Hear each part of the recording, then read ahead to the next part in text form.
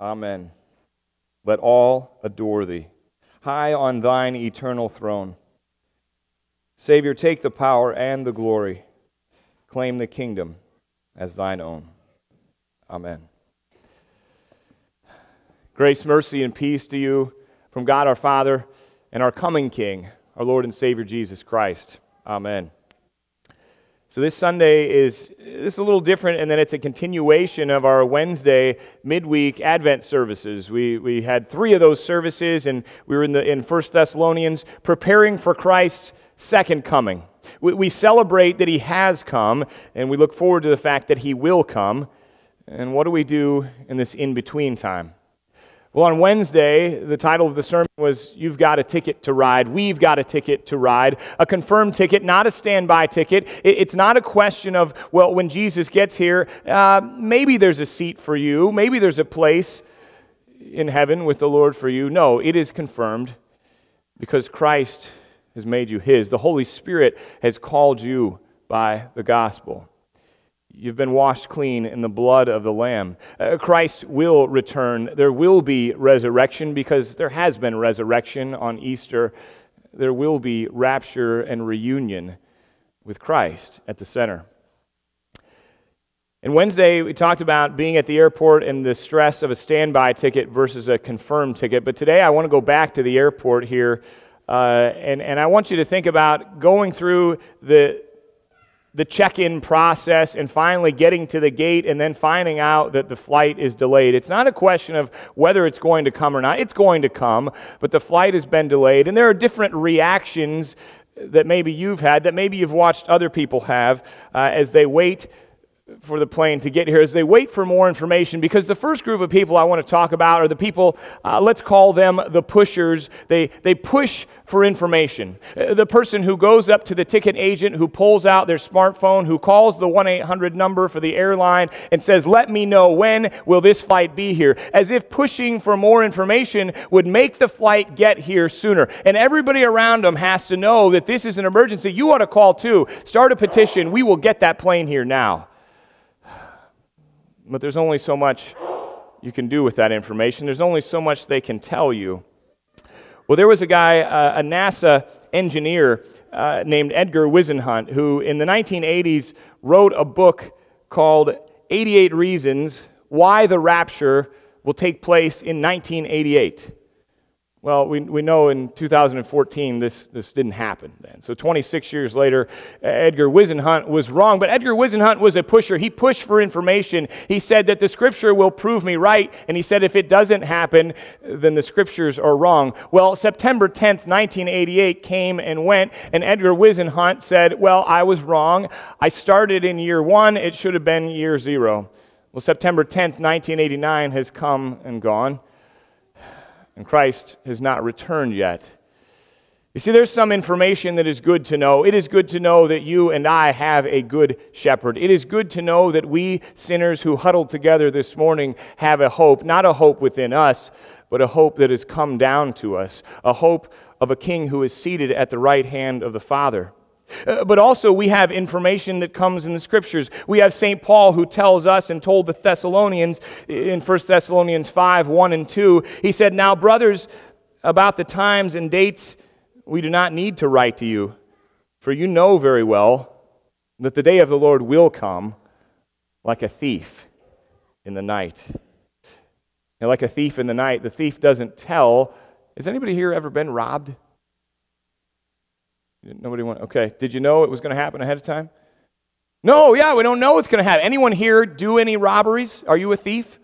Then you need to repent if you are. No, the thief does not announce when they're coming, and Jesus has said, I don't even know the time. He tells the disciples in Matthew 24, he says, but concerning that day and hour, no one knows, not even the angels of heaven, nor the Son, but the Father only. He is going to come. He's going to return, but we don't know the time. Edgar Whisenhunt didn't know. He'll find out when we find out, when Christ returns, but it'll be like a thief in the night. Well, I mean, there are some things that we just aren't supposed to know until they happen.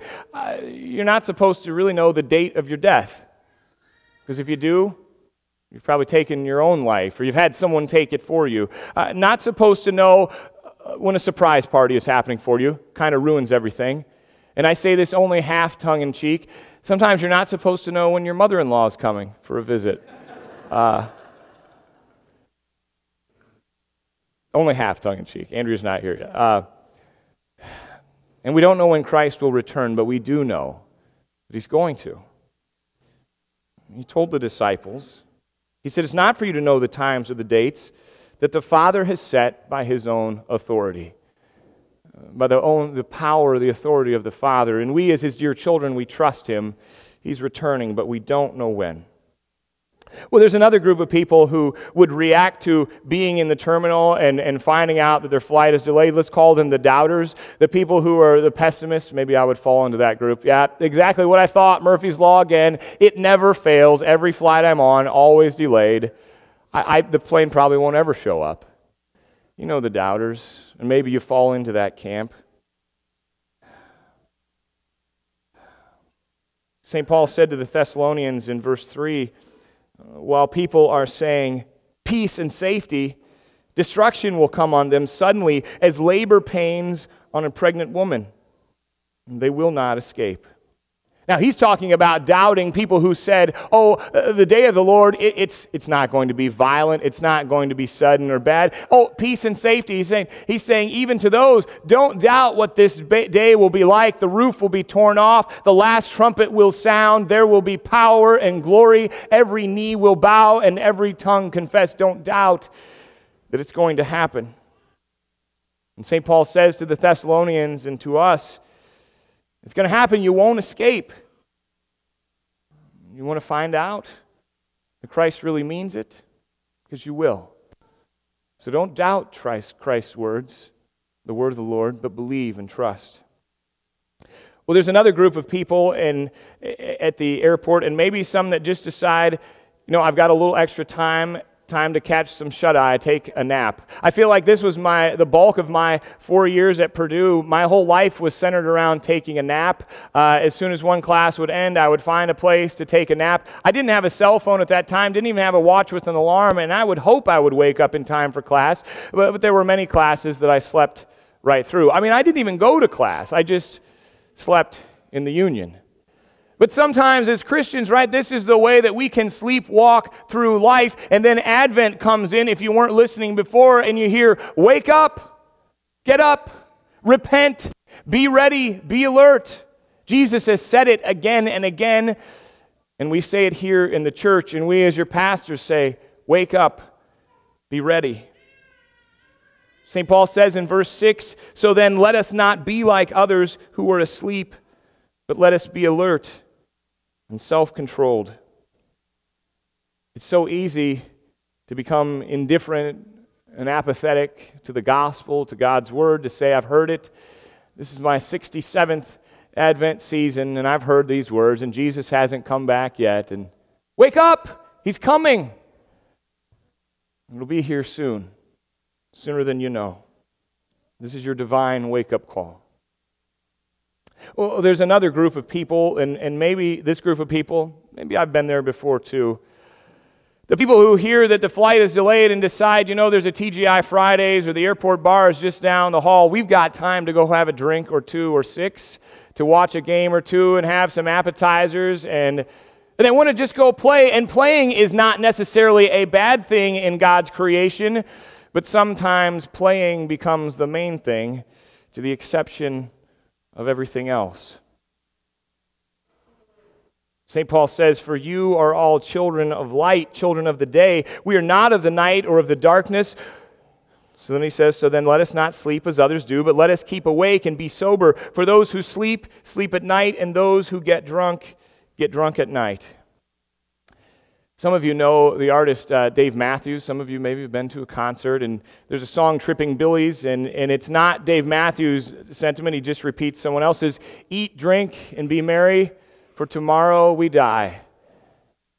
Just play, because this is all there is. There's nothing else, so make the most of it. Have a good time. I don't think it's just players here that go down to the bar. For our case, it's pagan players. People, even you and me, who would look no different than the world around us, would look no different than pagans. People that don't know the true God, don't know that there is light and life and salvation in the midst of darkness and death and despair. You and I, yeah, we're sinners, but you've heard the good news. So repent and believe. Repent of the times that we were no different than pagan players. But you and I are saved sheep, sanctified sinners. And so hear the warning, the Advent warning. Repent. And then hear the gospel. Believe the good news. Your Savior comes. And thousand saints adore him. He comes for you and me. And then finally, I think there's the group that St. Paul would have us fall into from verse 11. Therefore, encourage one another and build one another up, just as you are doing. Since we belong to the day, let us be self-controlled, putting on faith and love as a breastplate and the hope of salvation as a helmet. For God did not appoint us to suffer wrath, but to receive salvation through our Lord Jesus Christ. He died for us so that whether we are awake or asleep, we may live together with him. Encouragers. Now, this isn't just a Pollyanna-ish eternal optimism based on nothing. This is encouragement based upon the one who is your rock and redeemer. This is encouragement based upon the one who was lifted high upon the cross for you and me, who didn't stay dead, but rose again on the third day, who ascended to the right hand of the Father and still orders all things, controls all things, who reigns for you and me. This isn't the first time that St. Paul has talked about faith and hope and love. Maybe some of you had these three at your wedding from 1 Corinthians 13. But St. Paul in chapter 1 of 1 Thessalonians said, remembering before our God and Father, he remembers your work of faith, labor of love, and steadfastness of hope in our Lord Jesus Christ. Faith that trusts in the promise and the Savior. Hope that looks to the now but clings to the not yet. And love of a good shepherd who lays down his life for you and me, his sheep. Love that comes from within the body of Christ and loves and treats other people better than they deserve. Yeah, even my mother-in-law who shows up unannounced, because that's the way we've been treated.